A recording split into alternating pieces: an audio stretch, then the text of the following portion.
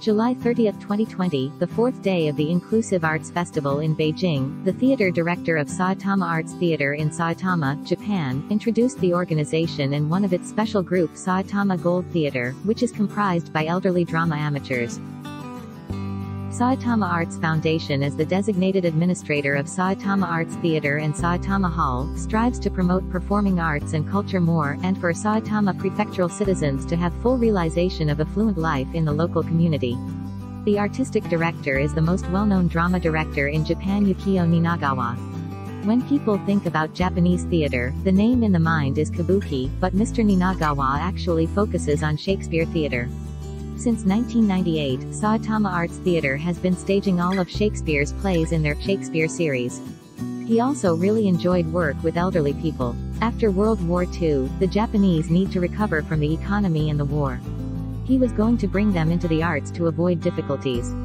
When considering the kind of repertoire that could only be staged by public theaters, I realized that cultural education was not the only thing to consider. It is also important to grab people's attention and stimulate their imagination. To this end, he launched the Saitama Gold Theater, a theatrical group catering solely to people aged 55 and over. By harnessing the energy of people with a lot of life experience, I thought we could create experimental works that push the boundaries of what a performance could be. The performers themselves are also afflicted by the numerous problems that face our aging society, from physical decline to mental issues, so putting on a show involves hard work, but at the same time, the performers have their own remarkable acting style that differs from that of professional actors and produces many poignant moments. The Saitama Gold Theater was launched in 2006 as a performing group for senior citizens under the idea of Ninagawa. Old age is a proof that you experienced deep emotions and many days of ordinary lives. Physical expression using this personal history might help one to discover one's new perspective. It was the first elderly theater in Japan. They recalled that there were no budget and rehearsal references. When we published the audition flyers, we were shocked by the fact that there are more than 1,200 people registered. We suddenly realized the society face an aging issue at that time. More than 22 million population older than 75 in 2025. That will be a big social issue at that time. Eventually, Mr. Ninagawa selected 28 male actors and 27 female actresses. The youngest actor was 62. This troupe features performers aged 55 or older. The average age as of 2015 is 76.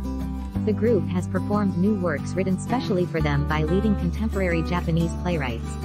In recent years, they were invited to perform Ravens, We Shall Load Bullets at Maison de la Culture du Japon à Paris in 2013, Kwai Sing Theatre Auditorium, Hong Kong as a part of New Vision Arts Festival, and at Théâtre de la Ville, Paris in 2014. The theater director and actors shared the rehearsal experiences. Ninagawa was a very strict director and he didn't decline the requirement due to the actor's age. However, the fact is they face the difficulty of memorize the scripts. Sometimes they might forget what the director told to them yesterday. He yelled me during the rehearsal once and said your life is meaningless. I thought I will be thrown out, but it doesn't happen. He still yells to me tomorrow. There was a project called 10,000th Gold Theater. The actors were in the age range from 60 to 91. Unfortunately, director Ninagawa has gone in May 2016. The theater faces a risk. Our board members agreed to continue his mission. Finally, the repertory was finished and there were 1,600 actors participated in the play. Right now, there are a total of 36 actors in the theater, and the administrators are exploring how to collaborate with those elderly actors consistently. In the online sharing discussion, two seniors introduced themselves. One of them is an architect who is 77 and joined the group when he was 62. He likes Ninagawa's productions and he loves performing arts, so he decided to join in.